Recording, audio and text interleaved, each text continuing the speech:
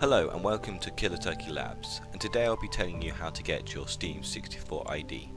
So to start up, you launch Steam, which is this. You go to your profile, which is this tab here. You click your right click mouse button, you go copy page URL. You copy it, very simple, or if you want to be smart you can take the information here.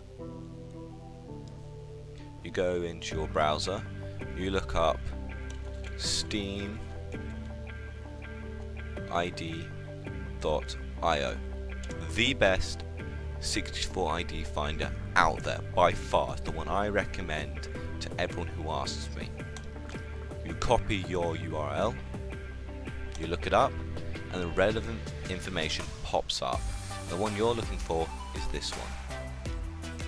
This is the one you'll need. I've never needed any other ones, and that's it. Hope you enjoyed watching, and I will see you next time. Bye bye.